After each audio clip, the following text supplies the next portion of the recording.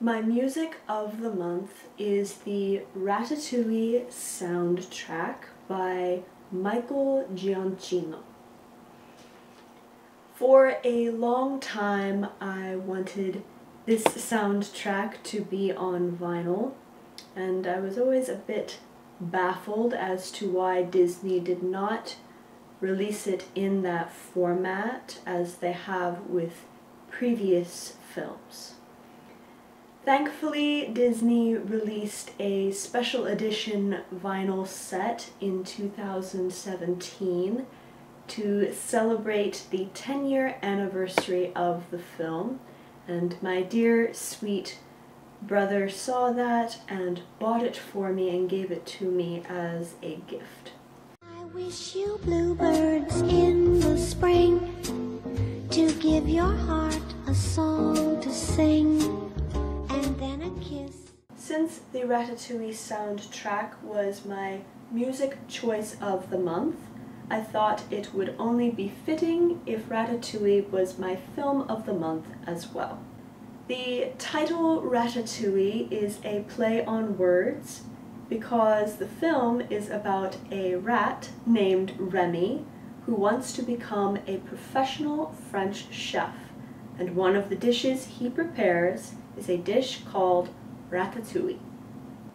This film is one of my favorites, and it was directed by one of my favorite directors, Brad Bird. To say that Ratatouille is special would be an understatement. The combination of a fantastic story with beautiful animation, the lightings and the color are fantastic, paired together with a great soundtrack, really created a special atmosphere that very few modern movies possess, and I believe that Ratatouille should be considered a modern classic. But more than this, I wish you love. And in July, a lemonade to cool you in some leafy glade.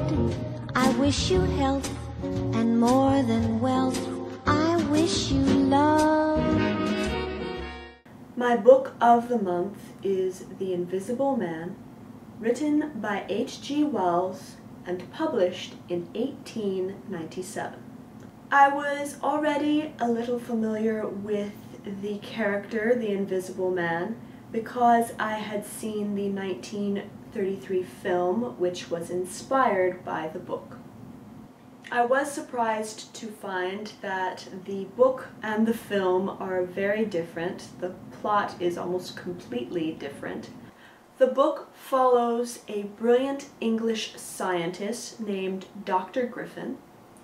During his study of radiation and refraction of light, he uncovers the secret of invisibility. He tests his theory on himself and indeed succeeds in making himself completely invisible. The original story in the book is much darker than in the 1933 film. In the film, Dr. Griffin has some slight redeemable qualities, and the effects of the experiment cause him to lose his sanity. In the book, however, Dr. Griffin has no redeemable qualities. He is completely without a conscience from the start and is rather psychopathic even before the experiment takes place. I wish you shelter from the storm, a cozy fire. My beauty item of the month is a Revlon nail polish, number 125, in the shade Blushing. Blushing is a delightful shade of pink with a hint of sparkle to it. It is a perfect shade for these summer months and is very reminiscent of polishes worn in the 1950s and early 1960s. But most of all, when snowflakes fall, I wish you love. My home decor item of the month is this very lovely plain pink teapot. I wish you shelter from the storm, a cozy fire to keep you warm. But most of all, when snowflakes fall, I wish you love.